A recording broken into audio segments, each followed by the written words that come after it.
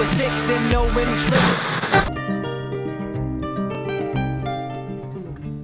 Hey guys, it is Cynics again. I'm back for episode 3 of this Painting Faces series that I've been doing. A little housekeeping before I get into it. People are asking about painter stuff, so someone was asking about brushes. You might notice I actually set up a custom category in the brush selector thing, and you can name it whatever. I just named it Cynics, and I took all the brushes I liked and just copied them over to that, because that's a lot easier in terms of just managing what brushes you like and getting to them easily. So that's always a useful tip. But someone was asking the main brush I was using, so let me pull this up a bit higher. Or, let's see, yeah, gotta pull this up higher. So let's see, we scroll down and it is under pens, which is the one that looks like a fountain pen. And it is the very last one on the list, and that is the Thick and Thin Pen 5. And that is what I've been using for these videos. So, anyway, let me get back to my stuff here. One other thing about Painter which is useful, if you go to Edit and Preferences, there's something called Brush Tracking. And this is kind of just a useful tool that lets you just make a line on the scratch pad here, and it'll adjust all the pressure settings and velocity settings to match your kind of default pen stroke, and it just kind of adjusts things so things look better. I mean, it's definitely something to play around with. You can adjust it manually if you want and see what changes, but okay, that's just something to do when you first open Painter for the very first time. Okay, so for this time I think I'm going to be just filling in this character here, just so I can fill out all the map scores in this area. But yeah, so let's jump right into it, and I'll be doing the rest in post-commentary. Welcome to the future. It is post-commentary time.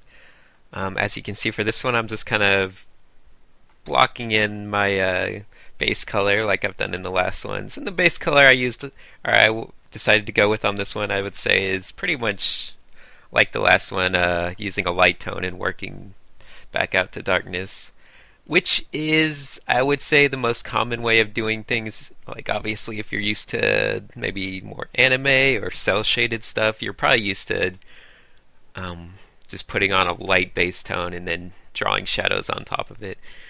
I think a lot of people get intimidated a bit by just painting in general. Maybe they hear the word digital painting.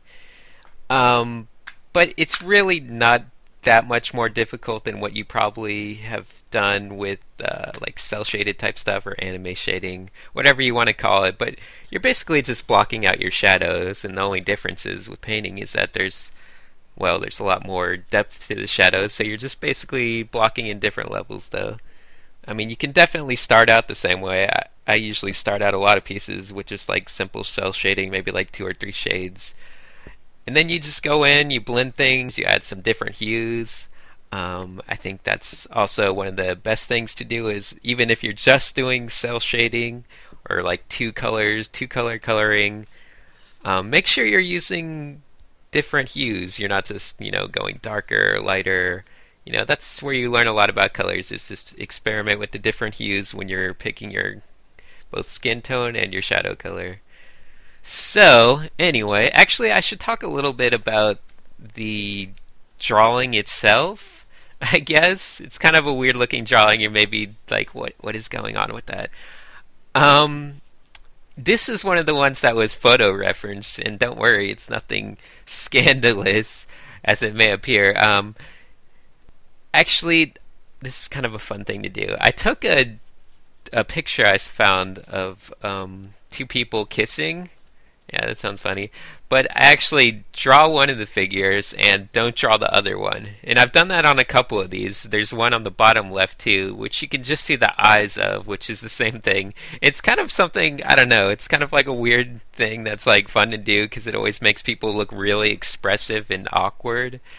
It's like, I don't know, somewhat scandalous, and I don't know. But it's kind of creates a weird look, but it's it amuses me. So there's two, I think there's two photo reference things, and they're both of people kissing. Actually, no, the one next to her in the top right, the girl, that is also based on a photo reference.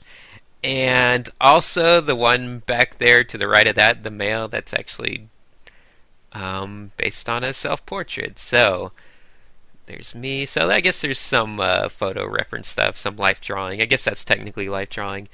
And the other stuff is just illustrations, just, you know, kind of randomly building faces, trying to build dudes different angles and expressions with no reference and whatnot. So anyway, back to the drawing at hand. As you can see, I try to really pop in some bright saturation on some areas, like the neck. You can see that just bright orange, and I really wanted this piece to have a lot of bright saturation. Obviously, it's still really orange and warm skin tone, and yeah, I'm sorry for that, because all three of these have been different shades of very warm skin tones, really working in the same areas of orange and red.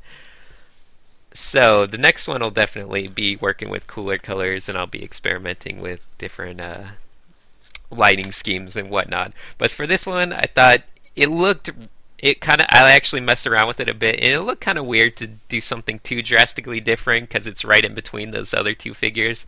So I decided that just to wrap up this area, I'd just do something nice and orangey.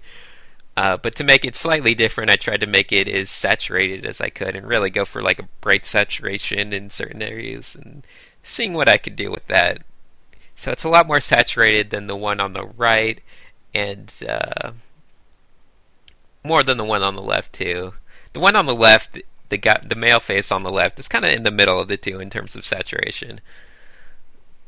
So let's see. Yeah, I'm gonna give her blonde hair just because I left the hair blank. I didn't make it, you know, black. Like you can see, there's a couple characters to the bottom right that obviously will have to have black hair because the line art's based on them having black hair. And some other ones I might give, you know, dark hair too. But I figured for this one, you got the redhead next to it and stuff, so I figured it would look best to just really pop in some really platinum blonde hair. And yeah, I was pretty happy with that. Sometimes I like to make the hair like white, you know, like really white, really platinum, really go for a white look, like an unnatural white, because I love the way that looks.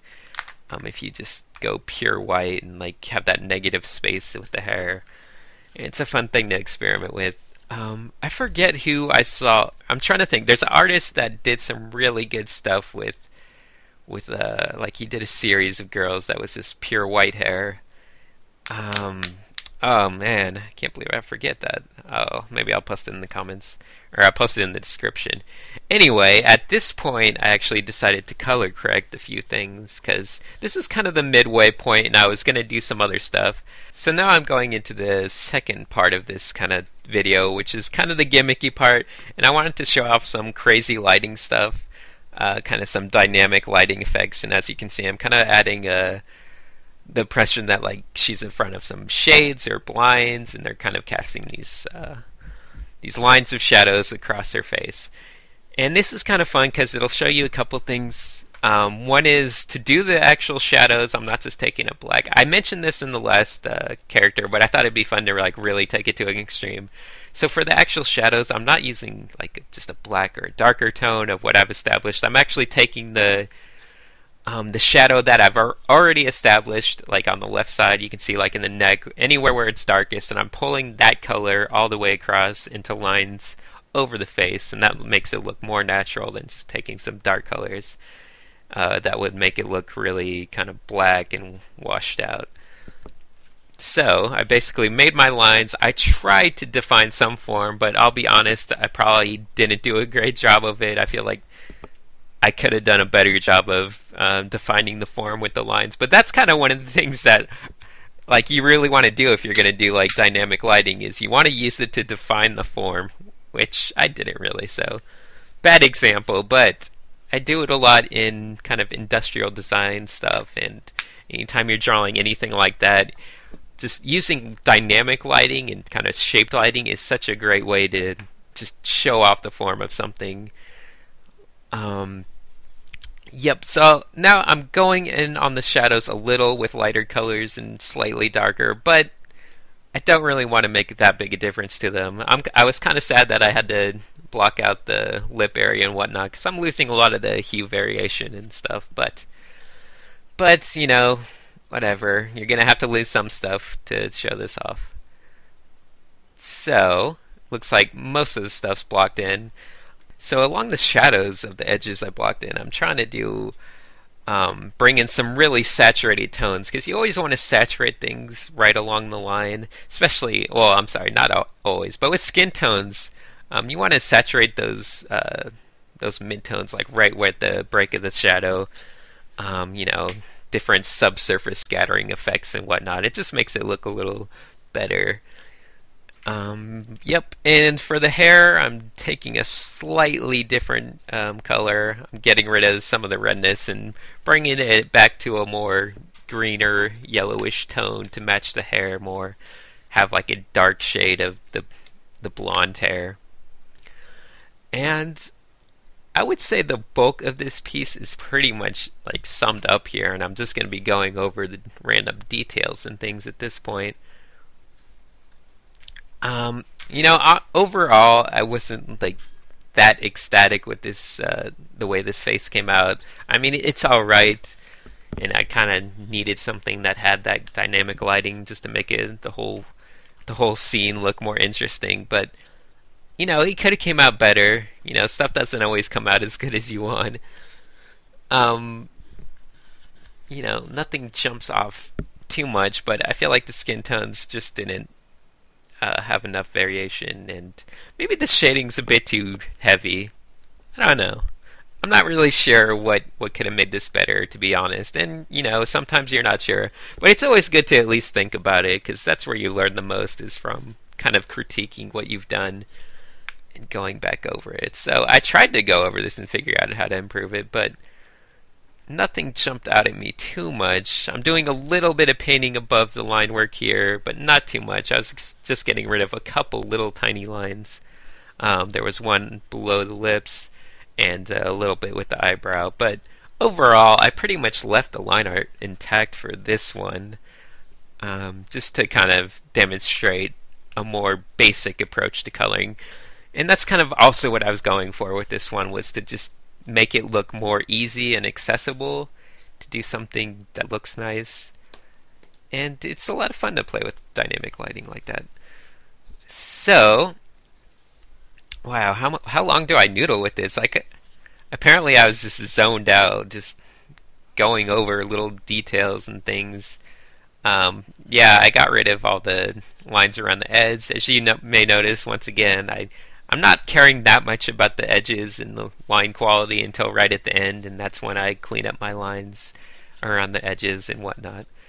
So yeah, it looks like I'm just, you know, going crazy, overworking everything as much as I can, because I was like that's a good sign that you're not that happy with the piece, when you like just are constantly overworking it and going back. Usually when you do something you really like, you get it on the first try. And I don't know, it's rare that you manage to actually bring something you don't like into something you do like.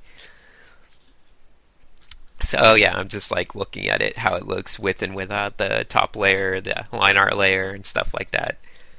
I don't think I show it off, but another good thing to do when you're done, actually, I'll say there's at least two great things to do right when you finish, when you're like kind of getting in that finishing stage. And the first one is to go up to adjust your colors and just desaturate it to pure black and white. And that's a good way to look at it to see if your values are right. And the other thing is to flip it horizontally, and that's just to make sure your proportions and stuff look right, because it'll help you see that more clearly. So here we have the finished drawing, and once again I think I took it a little after I finished recording and color corrected it a tiny bit. But yeah, it's a simple painting. I feel like the lines look good going in between those two other characters. It adds something interesting to look at.